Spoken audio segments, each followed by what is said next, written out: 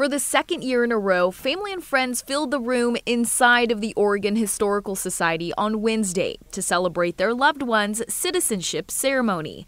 And it just so happened to land on Oregon's 165th birthday. 29 men and women from 19, amazingly enough, different countries completed the last step and took the oath of office and became official American citizens and Oregon citizens.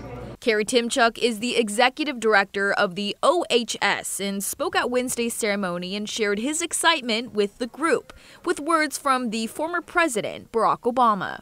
What makes someone American isn't just blood or birth, but allegiance to our founding principles and faith in the idea that anyone from anywhere can write the next chapter of our story. A sentiment many connected to on a personal level, including Carlos Jimenez Parra, who has lived in the U.S. for the last 39 years.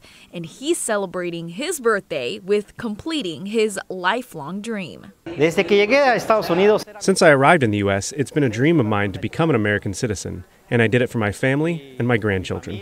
Others tell me they're looking forward to the responsibility that comes with being a U.S. citizen, like reporting for jury duty and voting for their very first time during the upcoming presidential election. Emotions were also high as they realized their hard work and studying finally paid off. My feeling is so very great. She made me cry. Yeah, right. She was crying, I started crying.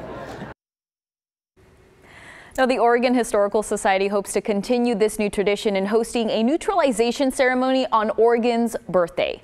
And of course, a huge congratulations to everyone from all of us here at KG.